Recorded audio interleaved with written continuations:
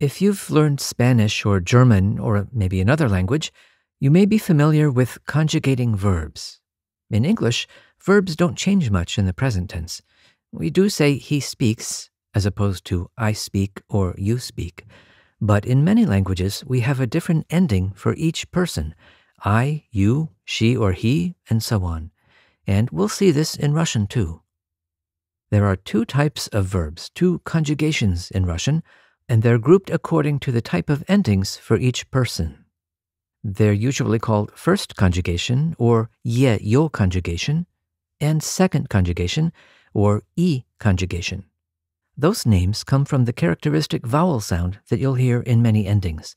The ye-yo conjugation has ye or yo, and the e-conjugation has e.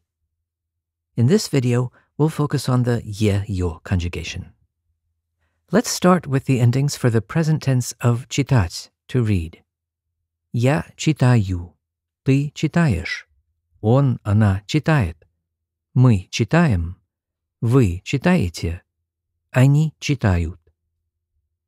You'll notice that they're different for every person.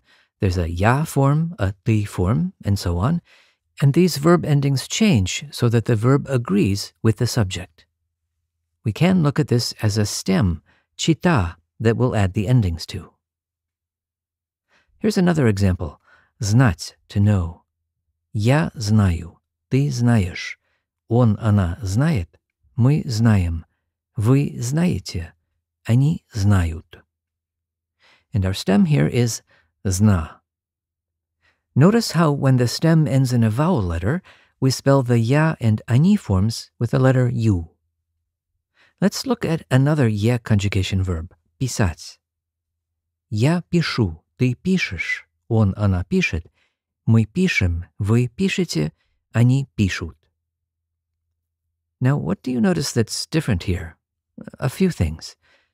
The endings of the ya and ani forms are spelled differently with the letter u instead of u, and that is because the stem ends in a consonant letter. And the stem itself is changing.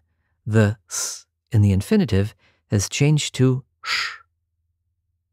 Now, how do we know that's supposed to happen? Well, I have to break some not-so-good news. You might want to sit down for this. You cannot reliably predict verb conjugations from the infinitive. You must learn the conjugation separately. That's so important. Let me say it again. You cannot reliably predict verb conjugations from the infinitive. You must learn the conjugation separately. But the news is not all bad. Russian verbs are not completely random, and there are patterns and some strategies you can learn that will help. But still, we can't reliably predict which pattern to apply just from looking at the infinitive. So, this means your best strategy is to learn three forms: the ya form, ты form, and the они form. If you know those, you can predict nearly all other forms. So it is something of a challenge. Beginners may want to invest in one of those 1001 Russian Verbs books, or maybe a verb reference app. There are some for Android and iPhone. Now here are some patterns to help with the ye-yo conjugation. The ты, он, она, мы, вы forms have the vowel ye as long as the ending is not stressed. If the stem ends in a vowel letter, the ending of the ya form is u, and the ani form ending is yut. If the stem ends in a consonant, the ya form ending is spelled u, and the ani form ending is spelled ut. And how do we know the stem is pish, not pis? Well, because you've learned the three main forms, ya, ты, они, in addition to the infinitive. Let's look at another example, жить. As with писать, the stem here ends in a consonant, so the ya form ending is spelled u, and the ani form ending is spelled ut. There's no v in the infinitive, so how do we know the stem is жив? Again, it's because you've learned the ya, the, and ani forms separately. And here's another important pattern that has to do with the ты, он, она, мы, вы forms. Ты живешь, он живет, мы живем, вы живете. Here we see that if the endings are stressed, the vowel of the ending is yo. How do you know if the endings are stressed? Well, because you've learned the ya, the, and ani forms. And while you can't predict the stress from the infinitive, there are only 3 possibilities. Verbs like читать have fixed stress. It's always on the same syllable in the stem. With some verbs, stress is always on the ending, as with жить. With писать, we saw that stress can be mobile, that is, it can move around. The good news is that in this category, stress will be on the ending for the ya form and 1 syllable back from the ending for all the other forms. So it's not random, it is consistent for this specific pattern.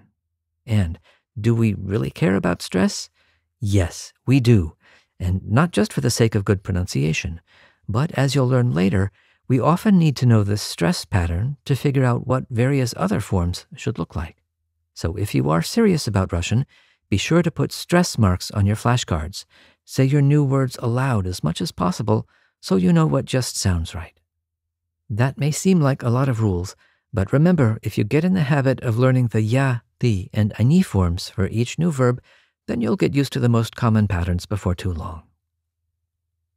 Summing up, Russian has 2 verb conjugations, the её conjugation, or first conjugation, and the и conjugation, or second. The conjugations cannot reliably be predicted from the infinitive, so be sure to learn the ya, the, and ani forms. For её conjugation verbs, if the stem ends in a vowel letter, the ya and ani endings are spelled ю and ют. Я читаю, они читают. But if the stem ends in a consonant letter, the ya ending is spelled у, and the ani ending is spelled ут. Я живу, они живут. Other endings begin with ye if the stem is stressed, or ё if the ending is stressed. Мы читаем, but мы живем.